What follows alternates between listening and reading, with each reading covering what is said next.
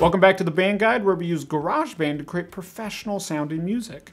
I'm your band guy, Colin, and one of the best ways to feel more confident, comfortable, and creative in any DAW is to use shortcuts. So in this video, I'm going to share with you my top 12 shortcuts that I use every single time I'm in GarageBand. Let's dive in.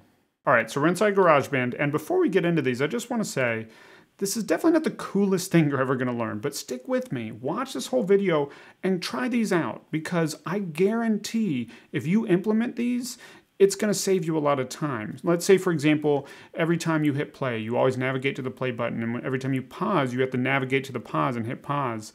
If you have a quick shortcut that allows you to do that much faster, yes, each individual time might not really be noticeable, but you add that up over every time you do it. Let's say you do it 100 times in a session, 1,000 times in a session.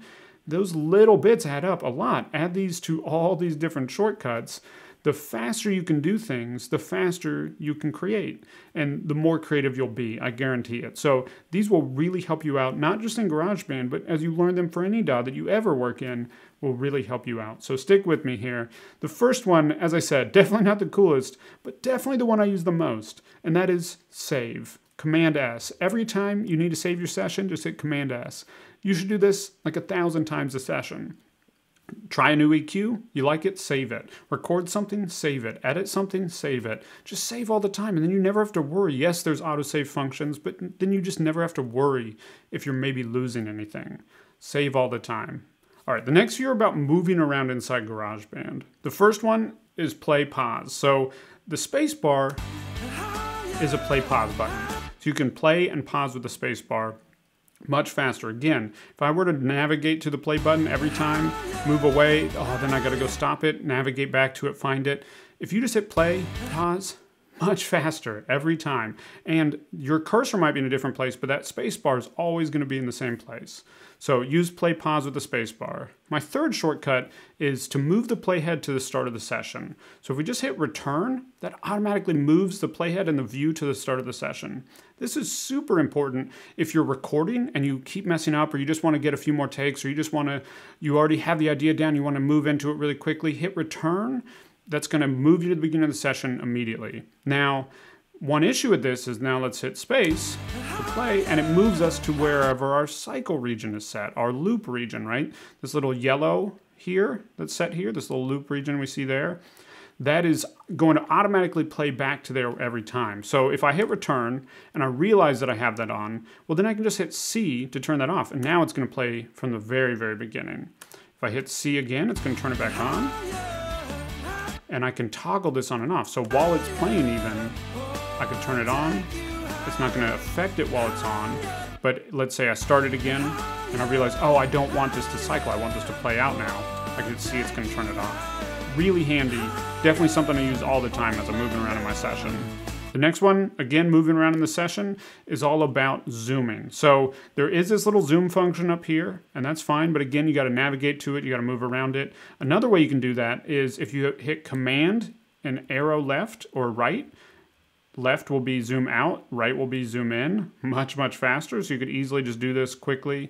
My favorite way is actually Option, and then if you have a side scroll. So I'm using a trackpad here. If I side scroll left and right, left is going to zoom in, right is going to zoom out. So holding Option and scrolling also does this. This is particularly great if you just want to zoom in on something and see, oh, did I hit that right on the beat? I did. Okay, so I'm good. You can zoom in and out really quickly, and it will also typically zoom right wherever the cursor or playhead is placed. Or just navigate around in your session. Let's say I just want to go back and I only really want to look at verse 1. Well, I can look at verse 1 easily by just zooming in here, zoom back out, go over to this chorus here. Easy. All right, my sixth shortcut is all about bringing up maybe the most important window in your session, and that's your Smart Control window. This is how you control your plugins. And ultimately, your plugins are a huge part of how good your song is going to end up sounding, right? So EQ in particular, you should have EQ on not necessarily all of your tracks, but a lot of your tracks. All you need to do to pull this up is hit B, and that's going to open up your Smart Control window for whatever track you have selected. So keep that in mind. We're only going to be seeing the Smart Control window for whichever track we have selected. So if I am on the tom and I have this EQ up, and then I click up on the kick drum here, then it's going to switch over to whatever plugins and smart control window features I see on that track. You should be pulling this up and playing around with plugins a lot in the mixing phase. So you'll want to regularly be pulling up your smart control windows. And then if you hit B, it just hides it right away. Next shortcut is solo.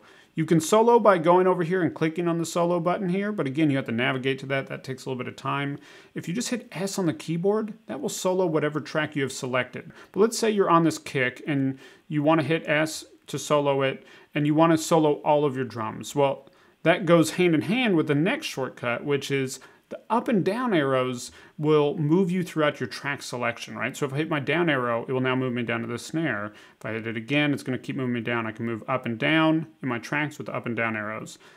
Add these two together, and all of a sudden, I could quickly solo all of my drums in just a second. That is a lot faster than going through and clicking, having to target each one of these, right? So if I just quickly solo each of them, bam. And then we can listen to all those tracks together soloed really quickly.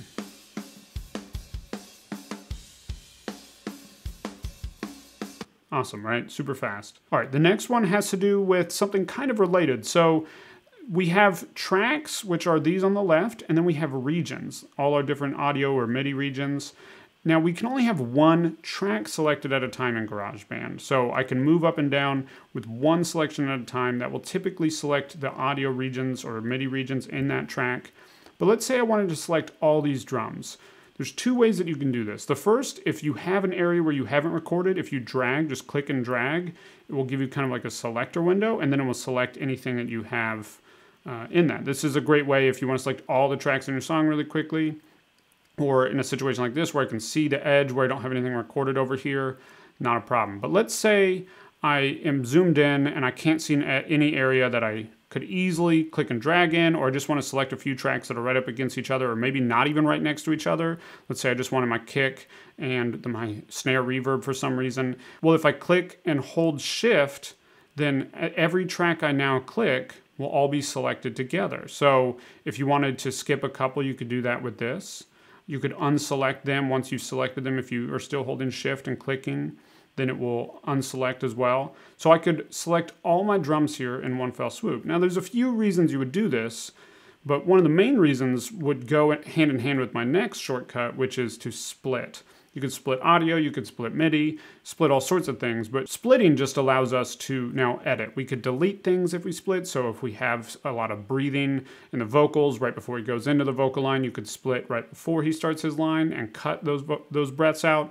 Or in this case, let's go to this drum part right here. Let's say I played this part of the drums better than I played this part, or I played this rhythm right and I don't play this rhythm right. Well, if they're in time, then what I can do is just hit Command T, and that's going to split my audio. And then I can move my playhead, I could bring it up here, hit Command T again, and now I've split out this little region of audio. I could hit Shift and click through, select all of these.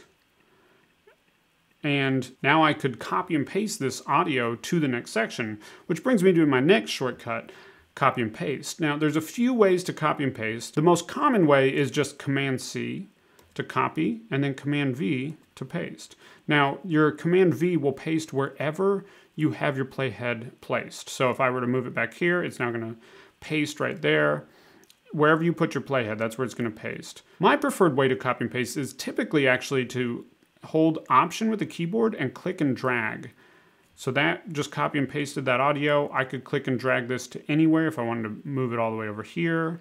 Then I don't have to set my playhead. I don't have to copy and paste. I haven't copied this at all. All I've done is selected it, Option, click and drag, and it copies and pastes and places wherever I set it. Much, much faster. So Option, click, drag is definitely my preferred way to copy and paste.